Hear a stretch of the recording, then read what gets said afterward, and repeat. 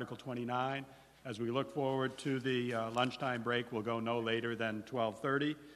So let's see how many articles we can get through between now and then. Article 29, shall the town of Hampton vote to establish a Sidewalk and Americans with Disabilities Improvement Capital Reserve Fund under the provisions of RSA 35 for the purpose of estimating, designing, building new, replacing, and improving sidewalks in either concrete or asphalt, depending on location, signage and illuminated crosswalk infrastructure, including accessibility pursuant to the Americans Disabilities Act, and to raise and appropriate the sum of $100,000 to go into said capital reserve fund and appoint the Board of Selectmen as agents to expend from said fund. Further, to authorize the Board of Selectmen to apply for, accept, and expend any federal, state, or local grants and funds for the purposes of estimating, designing, building new, replacing, and improving sidewalk signage and illuminated crosswalk infrastructure, including improving accessibility pursuant to the Americans with Disabilities Act, with said grants and funds to be added to the capital reserve fund created hereunder. Majority vote required. Recommended by the Board of Selectmen 401, not recommended by the Budget Committee 080. Fiscal impact note from the Finance Department: the estimated 2019 tax impact on $100,000 is 3.0 cents per $1,000 evaluation. Is there a motion to open discussion on Article 29? Moved by Mr. Bridle. Is there second? Seconded by Mr. Waddell. Mr. Jacobs, would you like to be heard on Article 29? I would. Thank you. For the record, Chris Jacobs. This is another initiative, along with the street lighting type of initiative, that the department's trying to embrace. We're trying to move forward. Of critical nature is that around town we are deficient with respect to our ADA requirements, meaning accessibility to sidewalks for people with disabilities. Along with that, I've noticed that there's been, in the past, a number of articles trying to move various sidewalks forward. Sidewalks in themselves, from a project management perspective, don't stand up very well, meaning that there's very few contractors that are interested in coming out and doing some sidewalk improvements for us for the $25,000 or $30,000 that we currently have in the budget. I think the budget line is actually $26,000.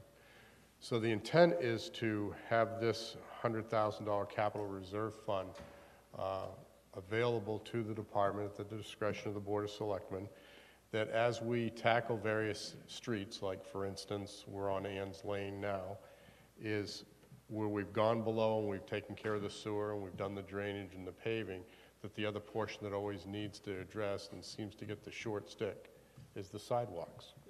So this particular fund would allow us to access these funds to be used in conjunction with other department funds, other resources, including our pavement grant money, to get a much better project done, a complete project done, do it all at the same time rather than nickel and diamond or coming back later on and digging up new pavement, which I hate to do. The other reason for this particular article was I was asked to be on the review committee for each year there's grant money available through New Hampshire Department of Transportation. A portion of the gas tax money is always set aside for two programs called the TAP grant program and the Tiger grant program. These are funds that the schools have even applied for and used in the past to make improvements to sidewalks around the schools.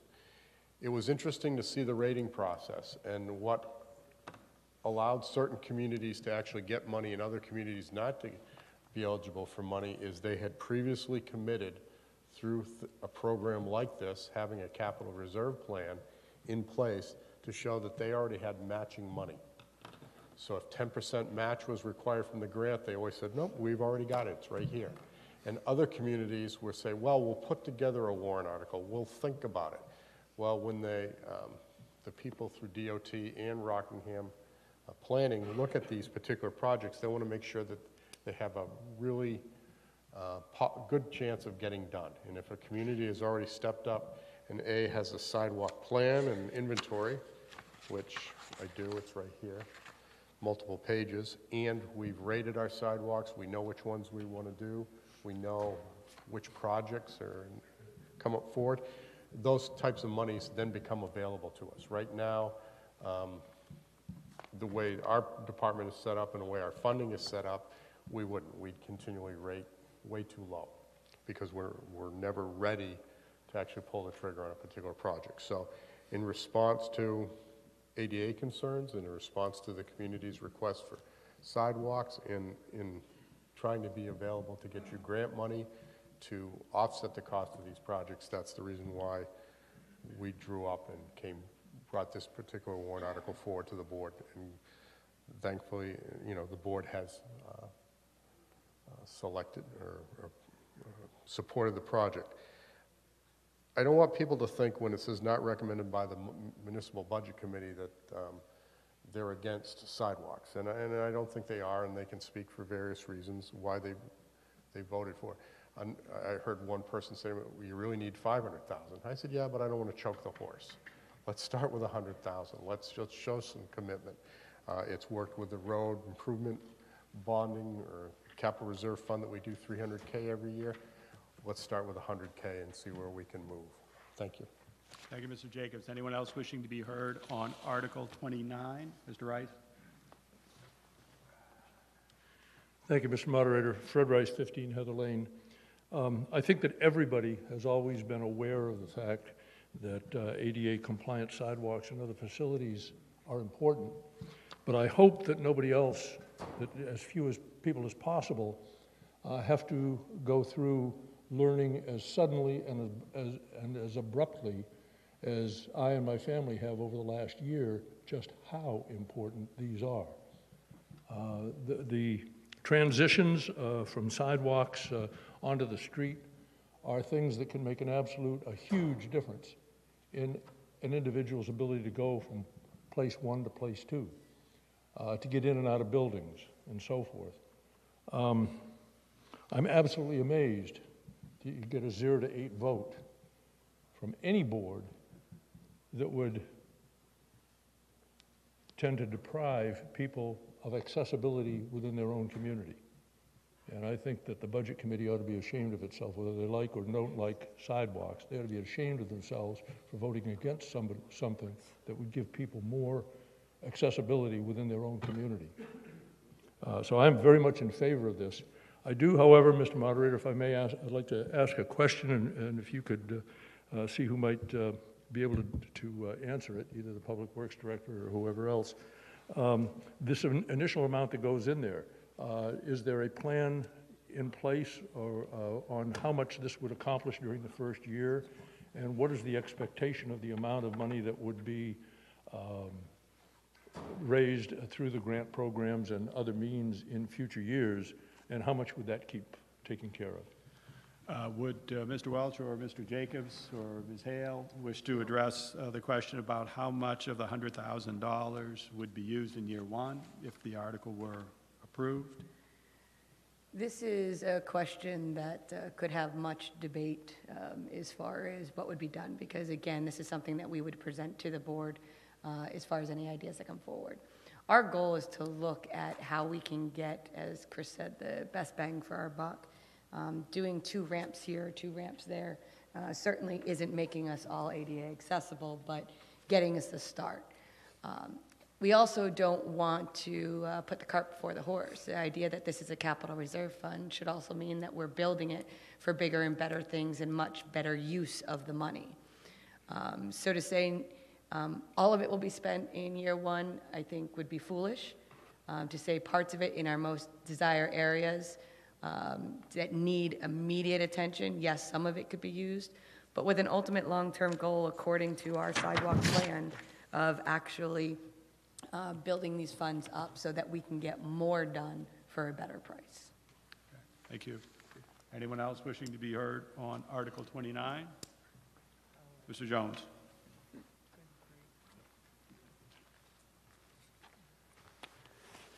I looked at the CIP plan for sidewalks. They sent us an Excel spreadsheet on this. And the sidewalks they have plugged in for 2019 totals up to $100,000. So if they effectuate the plan they have for 2019, there'll be 0 money left in the so-called reserve fund. I'm not ashamed of the Budget Committee's vote, although some might think I should be. I'm not, because we went into the details of some of the nuances of how we're doing this. I was actually an early advocate some years ago of setting up a separate fund. Because I inquired to Jen at one of our Budget Committee meetings a couple of years ago, just how much money are we talking about to only repair our existing sidewalks? And I believe the number was like $10, $12 million, something like that. Quite a lot of money. 2 mil? 2 mil. Jen? Our sidewalk replacement is 2 million, but if we Okay. have to reconstruct them, we'd be up to 10 to 12 million. There you go. Reconstruction, 10 to 12 million. Repair existing, 2 million is what I'm hearing, right? And so I think we ought to have some sort of plan on how to put all of our sidewalks into a good state of repair, particularly before we start considering building new sidewalks. I also took note, and I think the Budget Committee did as well, that last year there was a $500,000 Mace Road sidewalk, a new sidewalk. That was a separate warrant article that was voted down. Yet on the CIP plan from the DPW, the Mace Road sidewalk is there, even though the voters voted it down.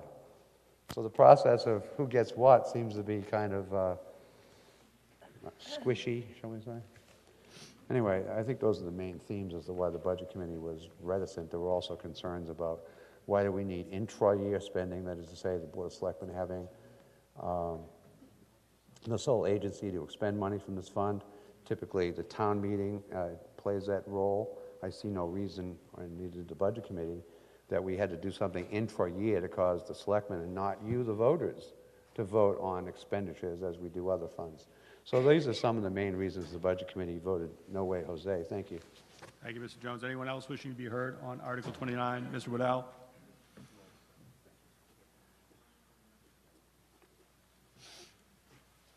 Jim Waddell, 190 Kings Highway. I just recommend that people do their homework on this issue, because there are a lot of towns where the feds have stepped in and said, your sidewalks are not compliant, do the whole town. And without choice, take out a bond and do the whole thing. So it's not only if you're redoing something that you have to make them compliant. They can come in and tell you that it must be compliant. So I just recommend that people do their homework and just Google sidewalks and ADA, and it would be financially more prudent to have a plan in effect that would help us if that came to be. Thank you, Mr. Waddell. Anyone else wishing to be heard on Article 29? Seeing none, Article 29 will appear on the ballot as printed.